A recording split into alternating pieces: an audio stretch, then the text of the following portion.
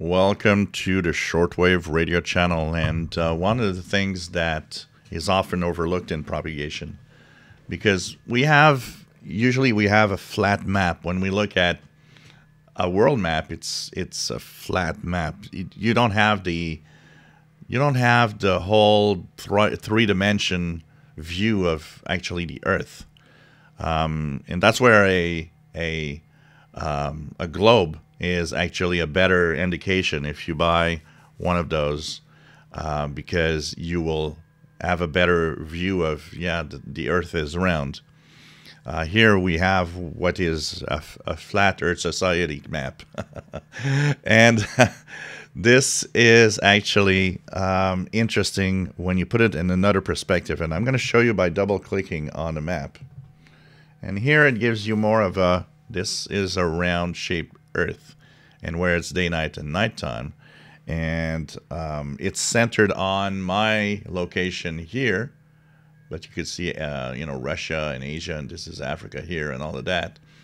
And the reason I'm actually showing you this is to show you also that, the poles, the North and the South poles, they're areas where signal propagate.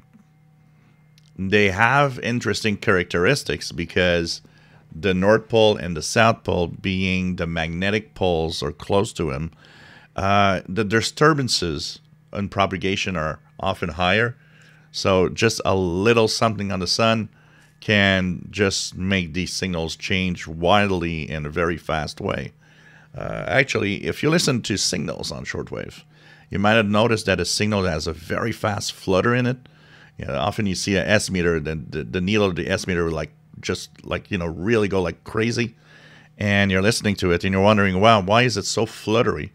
Usually it's because the signal is passing through or very close to the magnetic North Pole. And that is a characteristic that you'll see in propagation when that happens. So you got to imagine that because the Earth is round, some stations actually use that property to make the path shorter from one end to the other. And two examples that we'll use here.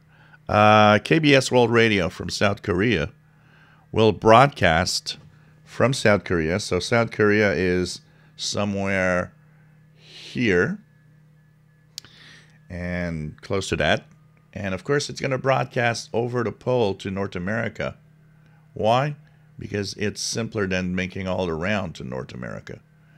And that is a trick that's used by many shortwave broadcasters.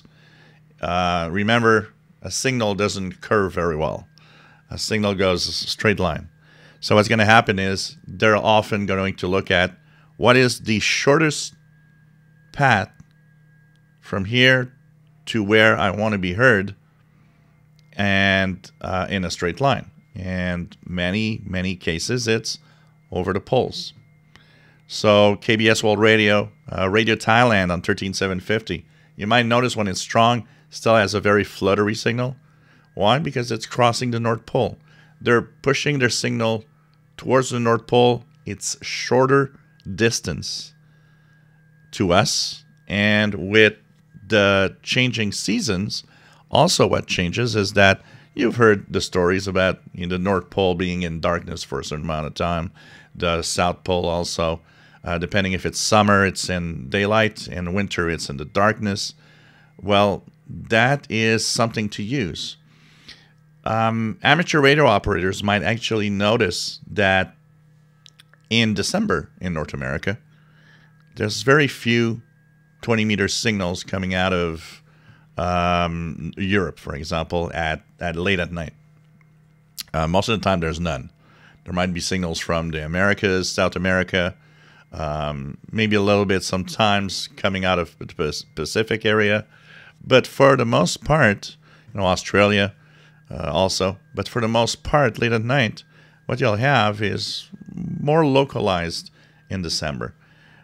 But you go in the 20-meter band, 14 megahertz, and you go there in June or July, and you get tons and tons of European amateur station. But you might be thinking, yeah, but late at night, let's put that back to the standard map.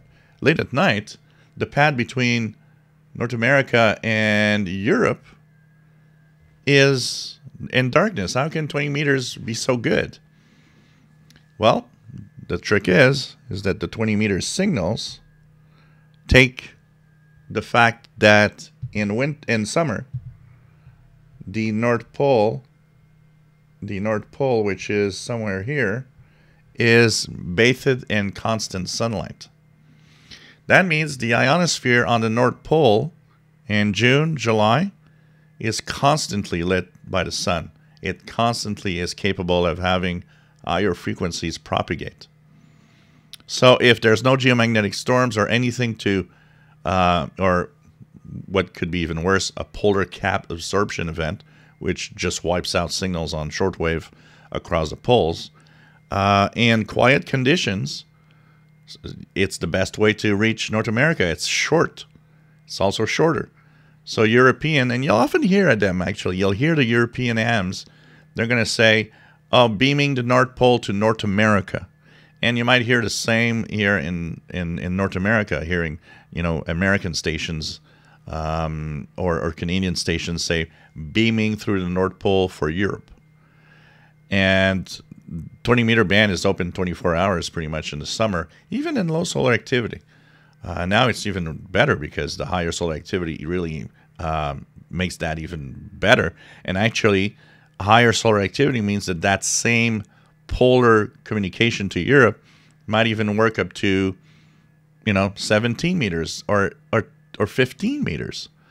And you might have communications, through the night on 15 meters because you're able to have your signal propagate through the North Pole. So it's very, very interesting to see the types of propagation and understand that day-night pattern works for you.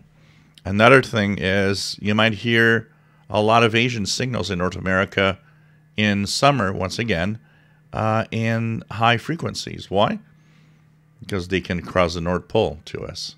So any signal, even though not sent towards us, might, if it's sent in the general direction, for depending on the antenna's bearing, the signal might just make it through the North Pole, and we hear it here. So you'll hear China on, a international broadcast band like on 16 meters.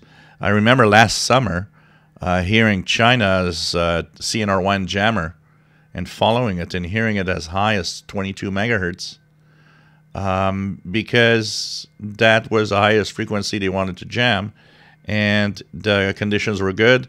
It was summer. The North Pole was in sunlight, high solar activity. 22 megahertz was crossing late at night, like, 03 UT, maybe here, 04 UT, to North America because of that characteristic of, the North Pole being able to propagate signals in higher frequencies. So, you've got to look at the Earth into a three-dimensional view because it's not flat, it's round, and shortwave propagation has this way of propagating everywhere by using different characteristics of, the propagation. Where are you, and where it's the simply the shortest path to send a signal to you, and it works like that. It's great for helping us in the propagation and also seeing the different patterns, why such area is heard more at this time of year than others or on certain frequencies.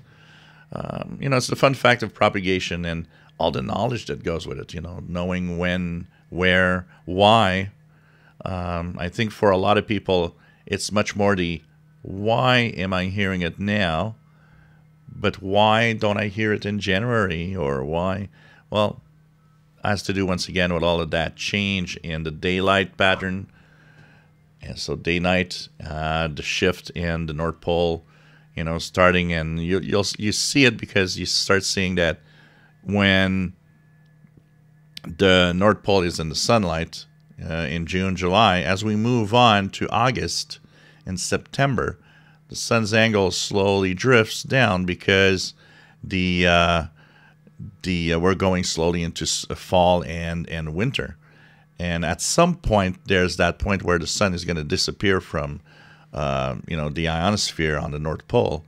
And you could see it because you could see that the transition from these stations changes, and they'll maybe be less interesting. Some signals are going to not be as strong on high frequencies as we drift towards a time of fall or winter. All sorts of patterns that are interesting there's a full science behind this. And the funny, interesting thing is not everything is still understood on radio propagation. So, we're part of the experiment, basically. If you enjoy my videos, please subscribe, give us thumbs up. Thanks for watching.